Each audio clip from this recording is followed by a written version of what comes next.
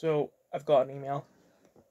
Um, I would show it off, but I'm recording this on a tablet and my cameras are blocked up because of what Kyle did last year. But whatever. Facebook appeal uses Junkin Media content. This platform has detected content in your account that is exclusively available for licensing by Junkin Media. We evaluated the usage of the content and do not believe that it would be protected under fair use, and do not see a record of a license for this use. If you have purchased a license or received permission, please send that to us so we can verify it. That's the thing. Lots of political commentators have used it. I don't think any of them have gotten permission from Junkin Media to use it.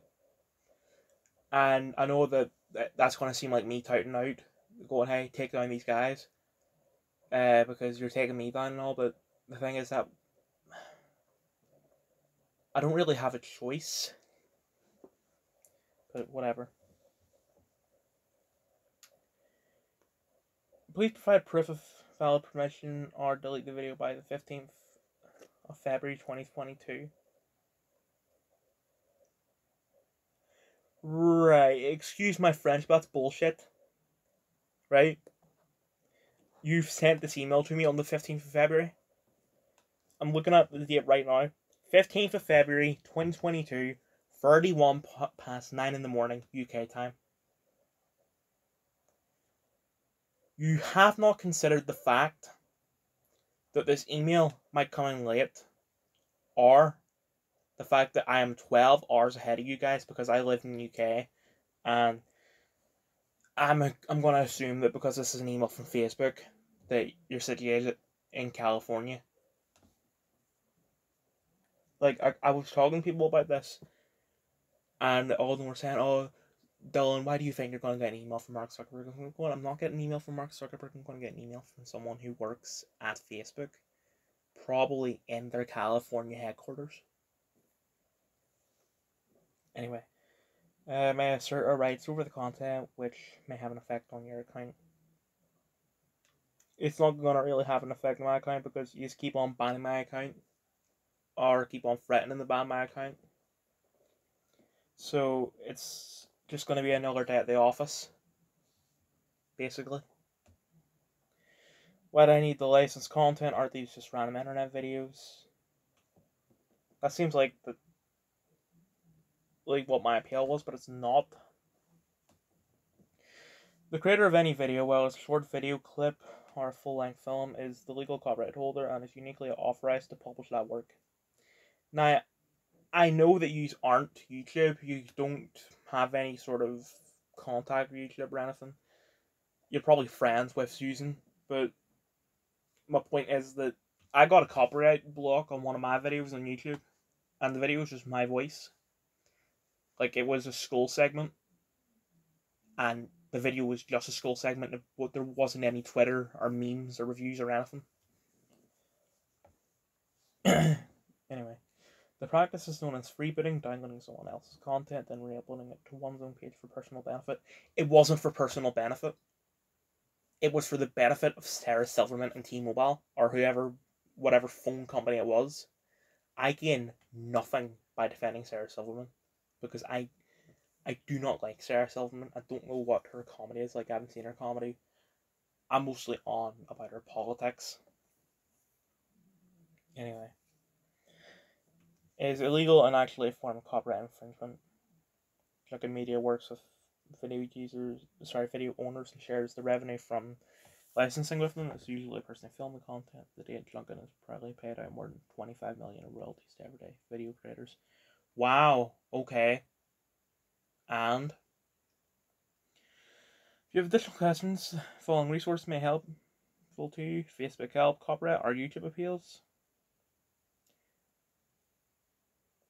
Oh, so Junkin Media has actually emailed me here, not Facebook. Huh.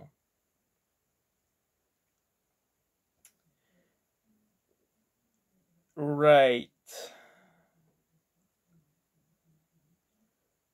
But why? Because you know this is a Facebook appeal. Why are you sending me links to YouTube? So it seems to me that you're aware of the fact that the video actually came from YouTube, and I'm gonna bring up I can't bring it up on my tablet because this is an actual recorded video. This isn't like a Mobizen video. But is my phone nearby? Let me find my phone. Right, so I got my phone. And let me just go on to YouTube and search up Sarah Silverman. It's a boy. Sorry, it's Sarah Silverman. Sorry, it's a boy, right? That's roughly what I searched up when I made the video. And clicked on the second result, which was uploaded by someone called Ashby Disney. No connection to Disney. If you looked at her about, it says Super Bowl commercials, and from what I can tell, considering the fact that she has only 122 subscribers, she isn't. The NFL hasn't given her permission to do this. So,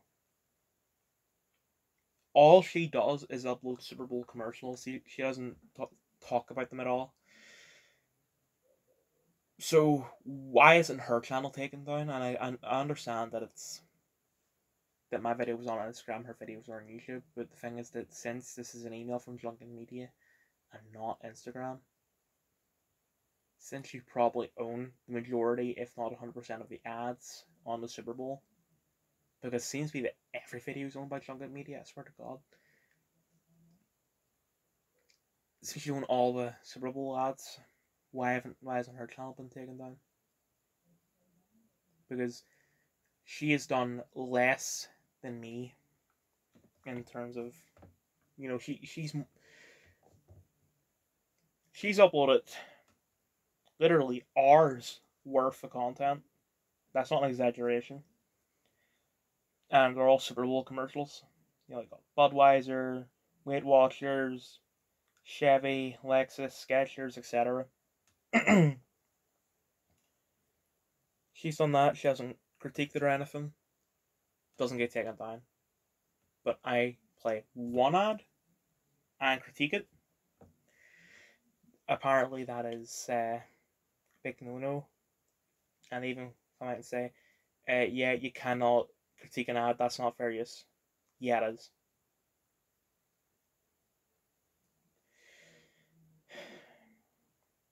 Back to the email. Our website contains tens of thousands of videos and is updated daily with fresh new content. We encourage you to check our site often for videos that might fit your future content needs.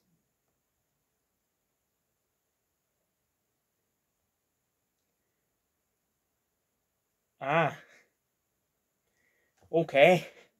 Right. So it's not the Sarah Silverman ad.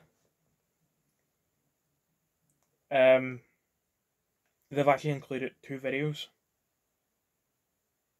at the bottom of this email.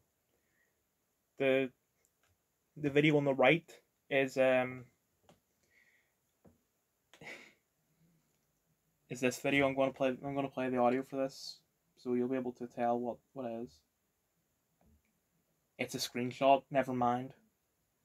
But it's a video called "Man Cutting Hair Tells Little Boy He'll Have to Something." The video's title is too long to actually show.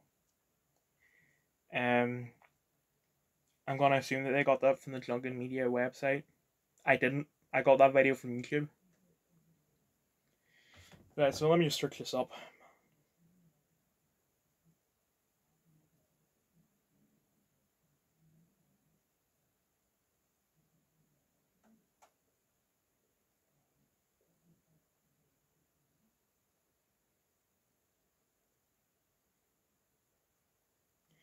Right, so there is a YouTube video with a similar title. Man Cutting Hair Tells Little Boy He'll Have to Shave Him Bald. I'm going to play the audio for this video despite the fact that apparently it's a copyright breach. But guess what, it isn't. Damn, I messed up. We gotta go bald.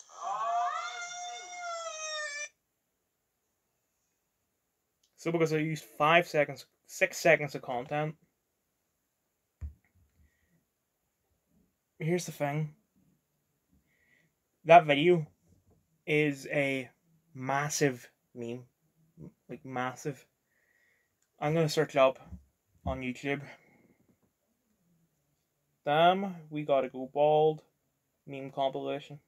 I know that's cringe, but it's gonna prove my point.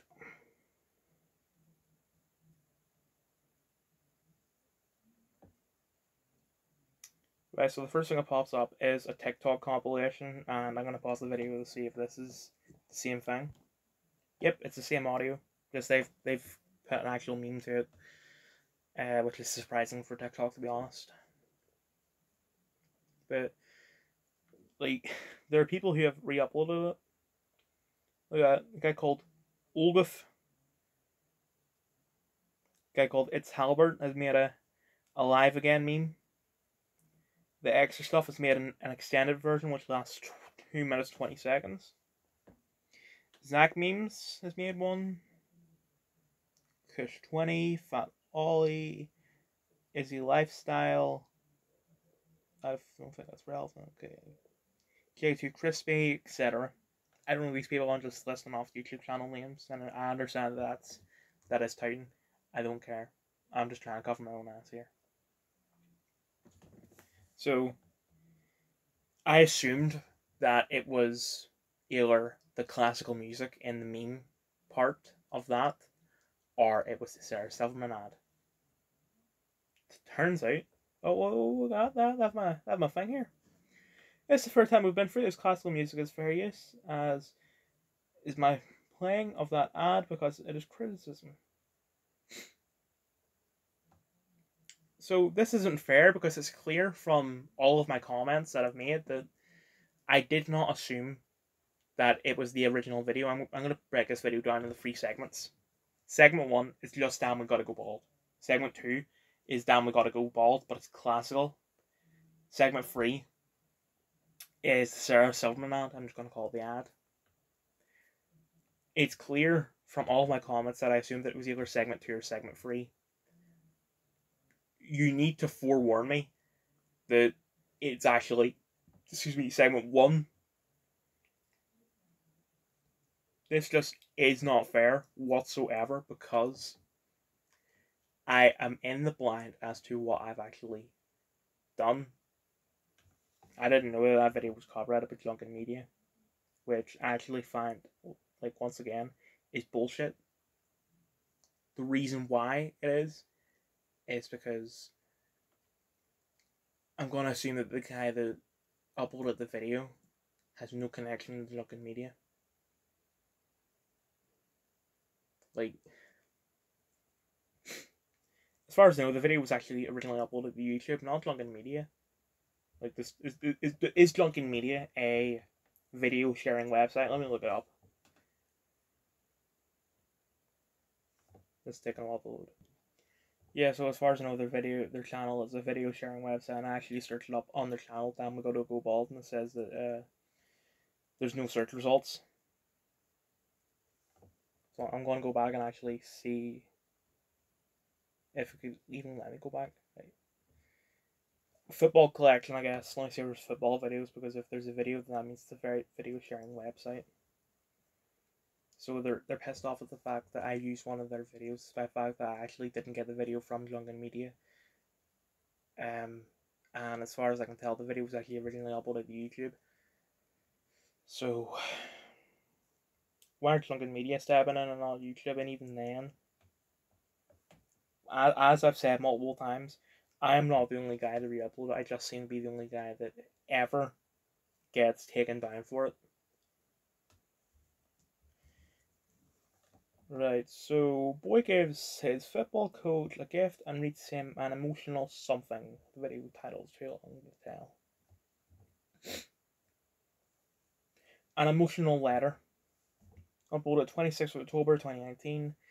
And yeah, it's a video sharing website, and actually says here, choose a licensed digital for social media, YouTube, blogs, and educational use. I like the fact that they've specified YouTube as its own thing, that it's not a, that it's not a social media. So let's see, personal discounts low $39, but it's actually $49. Basic Pro discounts low is $110, actually $150. Super Pro discounts low is $209. Free $100 for a license.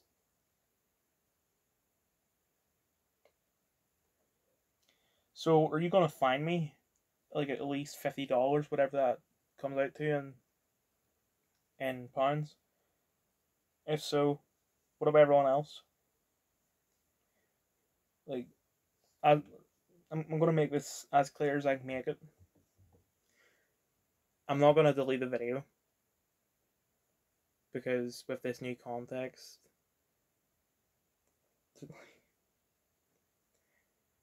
I'm probably gonna upload this video tomorrow, as in the 16th.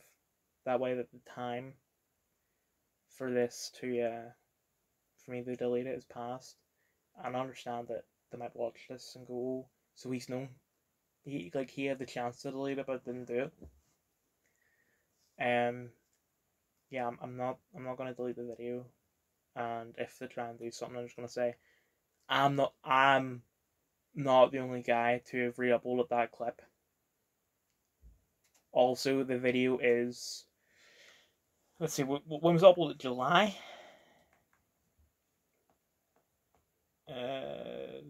July 16th, 2021.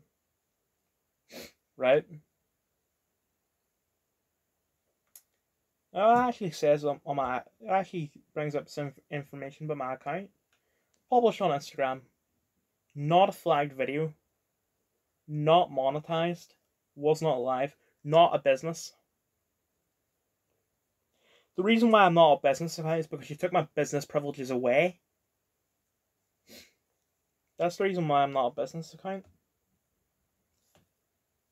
Also, like, I get that there's no business accounts on YouTube, but, like, see when it comes to amount of, I'm just going to say power, authority, whatever, I'm on the same level as these other guys. So, I imagine they're going to email me again going, why do you not upload it? And then, as far as I know, this is not a no reply email.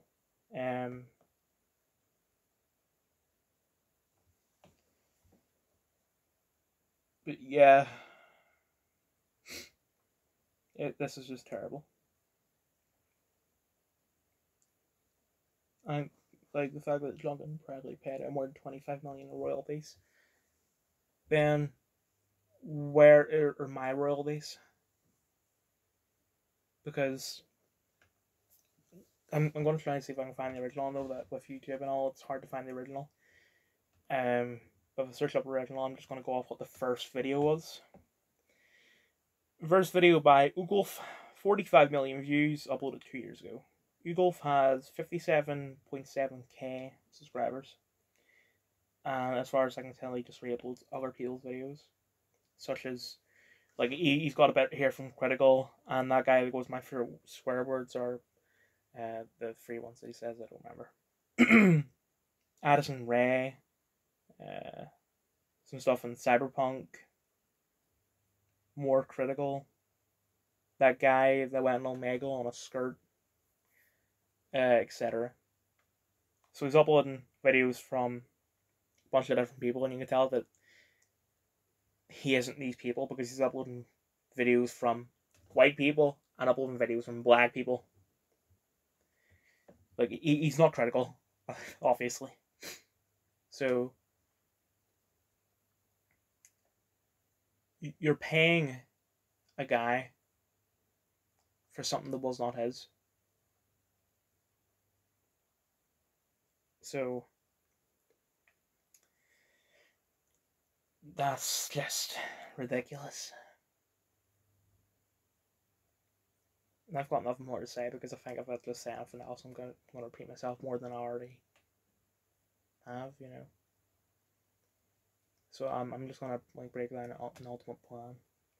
I'm not going to do anything about it if they email me again and if I get a chance to actually talk to them. Although, they did, like, I had to give them my phone number, so they probably will phone me, and I'm glad that they're phoning me now rather than last week, because I probably have to probably be in the middle of class because they have no sense of,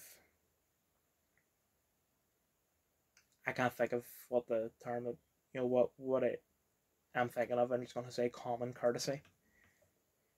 If they phone me, I'm just gonna say, you know,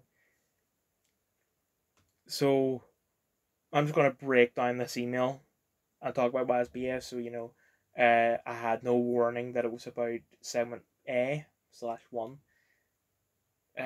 Second thing is, based off this, I can tell that you're paying a guy who doesn't own that video. Like, the guy's just re-uploaded it because he's just, excuse me, he's just a guy that re-uploads content, which that's what I do. But sometimes I'll critique it, sometimes I'll talk about it. What else? Yeah, I think that's it actually. Just those two things. So yeah, look out on Good Morning Britain. They'll probably see me in handcuffs going to court. Hopefully not.